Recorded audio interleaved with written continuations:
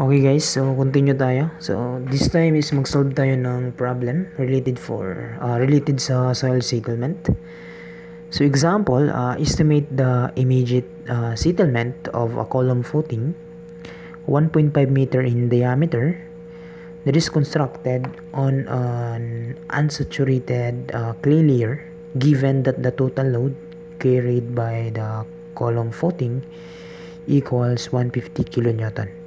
So, yung elastic modulus ng soil natin is 7,000 kilonewton square meter.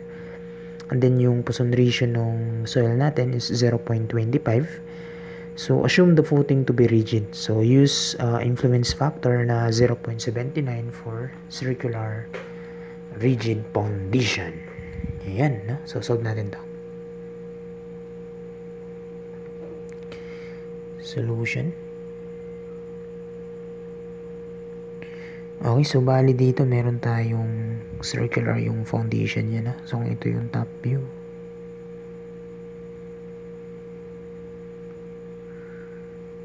So ayan, no? Assume ko na lang na ganyan. And then meron ako ditong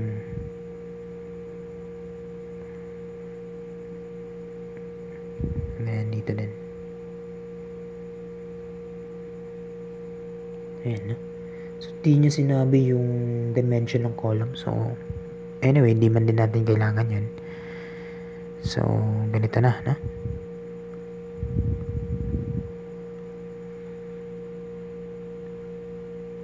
So, yan. Then, meron tayong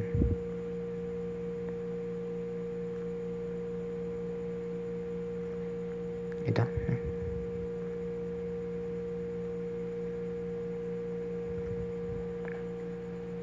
So, assume ko na lang na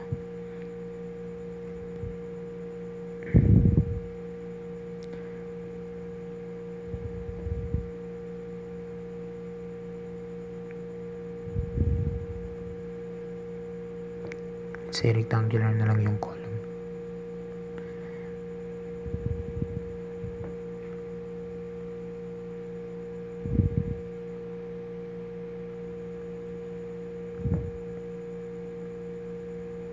So, assume natin na ganito.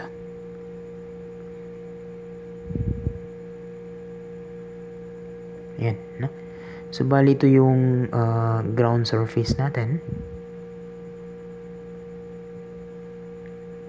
Yung ito. So, ito yung soil natin. Okay? So, meron daw tayong load applied, which is di ba, yung total load 150 kilonewton. So given yung property nung soil that is 7,000 kilopascal, and then yung Poisson ratio ng soil is 0.25.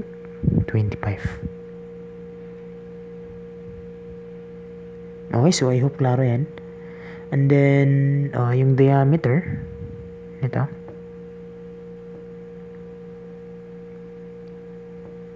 is 1.5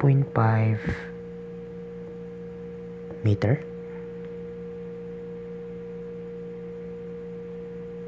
So, yung influence factor nito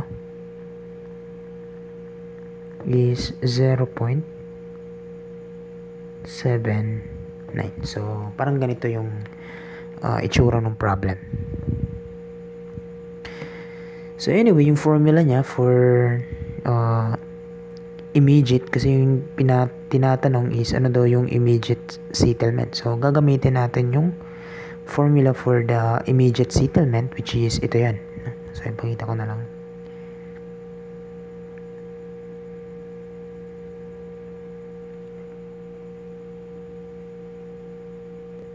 So, ito yung formula nung immediate settlement natin. Ha? So, kopyahin ko na lang yan. Then, yan na yung gagamitin ko dito sa problem. Okay ba? So, I hope klaro to. Okay, dito. So, ito na. So, formula based lang yung problem. Tanggalin ko lang yung mga yan. Okay, so bale,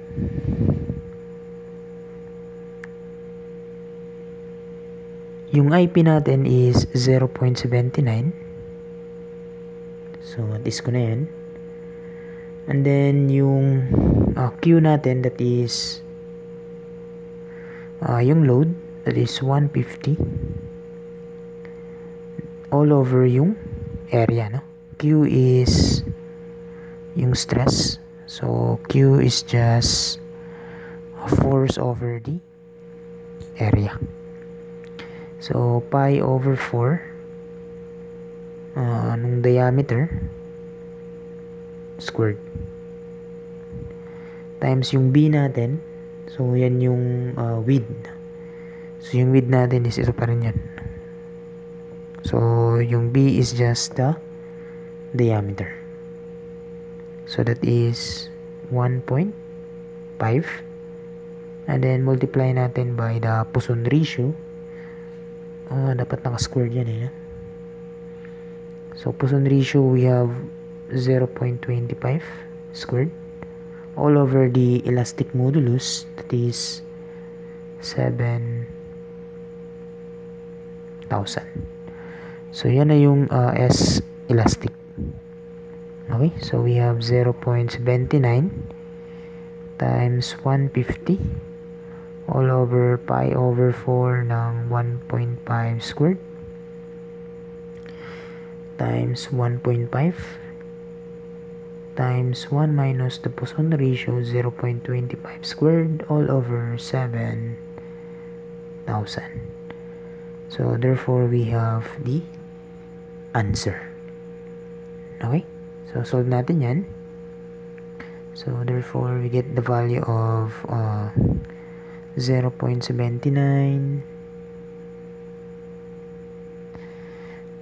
times 150 all over shift pi over 4 times the diameter na 1.5 squared. So, okay na tayo dito. Times yung width natin na B, that is 1.5 times 1 minus 0.25 squared all over 7,000. So, makikita mo na formula base lang talaga.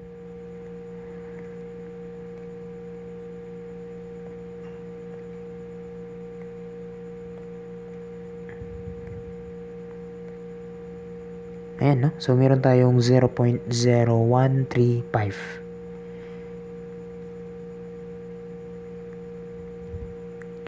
So, 0.0135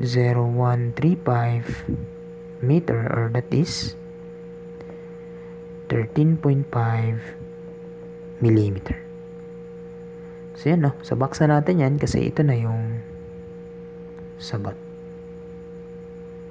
Okay ba? So, I hope klaro yung elastic or immediate settlement. Na? So, yun lang talaga. Na? Yun lang talaga yung formula.